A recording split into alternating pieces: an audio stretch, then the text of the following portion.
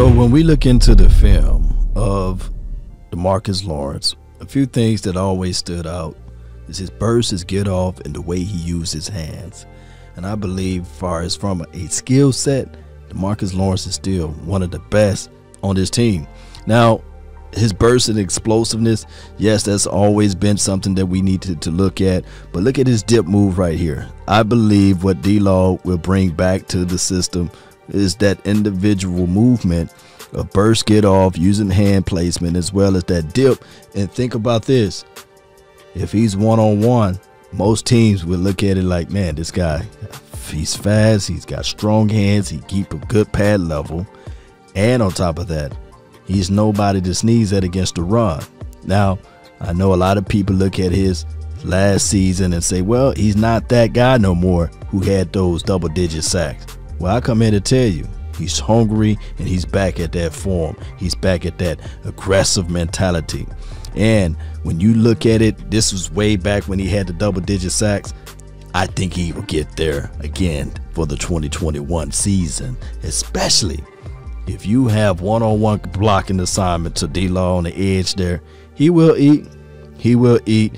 So, Cowboy Nation, I know a lot of people look at D-Law and they say, well, Law, it's not going to happen, man, because he got his paper and he relaxed. No.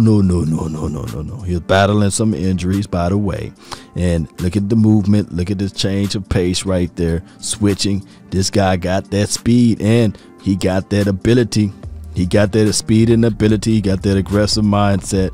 And he will get back to true form. And everybody going to be looking at this thing saying, man, D-Law came out to set the law and establish the law, and making sure that everybody that's doubted him, he would show up and show out. Cowboy Nation, I know when everybody think about it, they say, well, they look at the other guys, they got their paper, their coins, and they look at the fact that he didn't have the double-digit sacks. But think about this team and think about the change of philosophy that they had within the years since D-Law got paid. Think about all what happened as a collective on their front.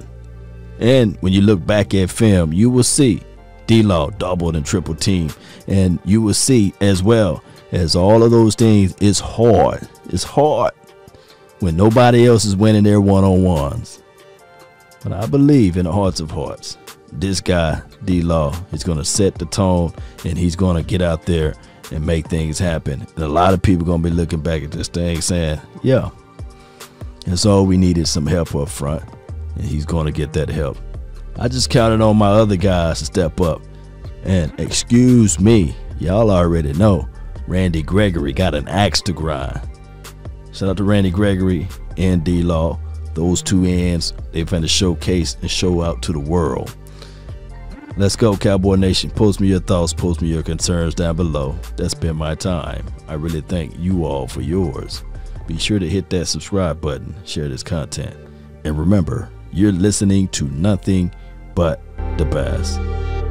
Go Cowboys.